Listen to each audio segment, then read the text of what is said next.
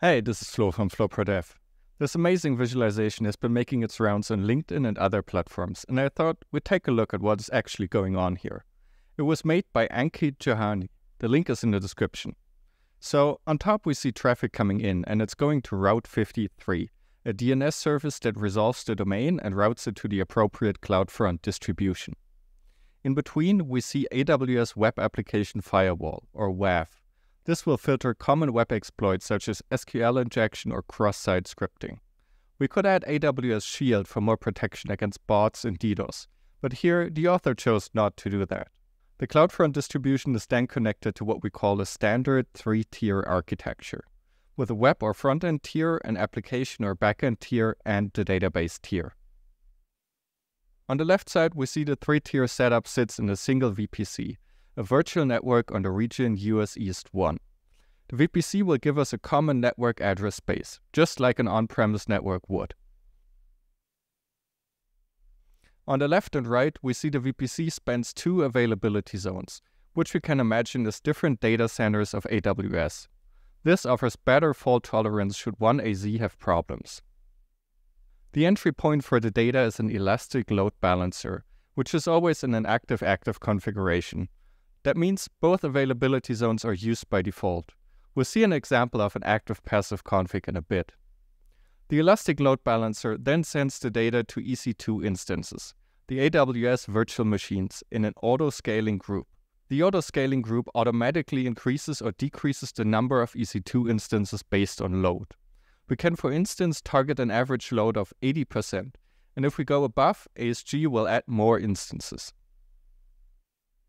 So the website code running on the web server EC2 instances will send their request to the app servers, or sometimes called backend servers. The backend servers can then contact the database tier on the bottom. Here, the author chose Amazon RDS.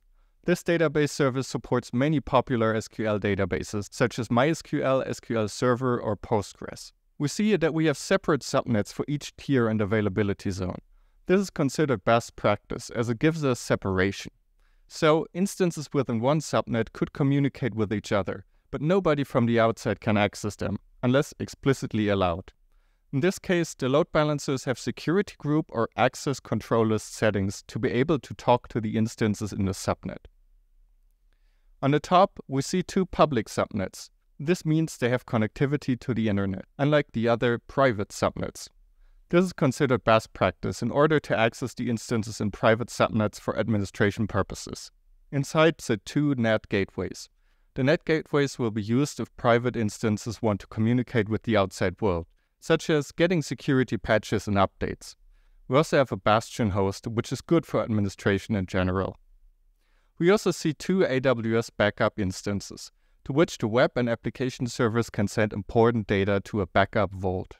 If we zoom out again, we see that on the right we have the region US West 2 with an identical setup in a so-called active-passive configuration. That means the CloudFront service on the top will only send data to this region when the primary region fails. This allows for extreme fault tolerance, the so-called 5 nines, which is 99.999%, or an average maximum downtime of 5.2 minutes per year. In order to make this possible, the backup vault we talked about is performing a constant cross-region backup, and the backup vault on the other region uses backup restore to keep the web and application tier up to date. The same goes for the database tier. We see the RDS has an active and secondary instance in one region, that is again connected to the other region via a cross-region replica.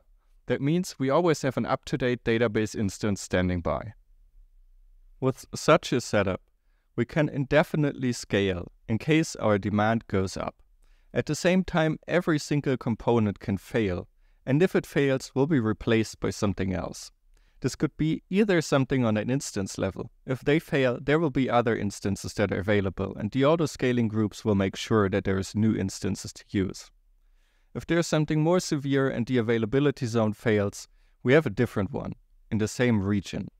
And if that's not enough, if the entire region goes out, there is this active-passive failover on the CloudFront distribution that will just switch to a different region with the same setup. Such a setup is considered best practice at the moment for large corporations or when you really have a need for fault tolerance. It adds quite a bit of extra cost, because depending on how quickly you want it to be able to kick in, you need to have quite some infrastructure standing by that is unused.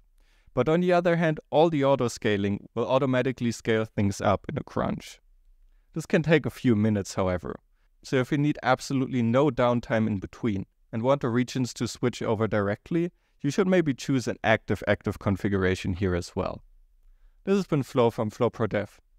If you found this video helpful, give it a like and subscribe to stay updated on new AWS features.